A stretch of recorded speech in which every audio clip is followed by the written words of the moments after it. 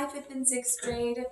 We are ready to start week 5 of hybrid schooling. I cannot believe that we have been doing this for 4 weeks, but you guys have been doing such a great job. I am so proud of you. All of your hard work that you've been doing.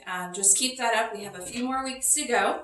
So this is week 5 that we're going to kick off. So for reading class this week, you guys just need to make sure that you're following Sister Julie's directions.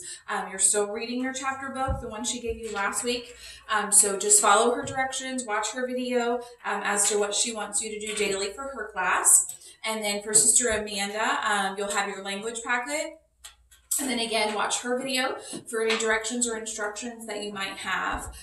For math, again, Khan Academy, make sure you're signing on there, watching videos, doing your assignments. You guys have been doing really great with that. I haven't been getting as many calls and text messages, so I think everybody's probably got the hang of it and feeling pretty comfortable about that.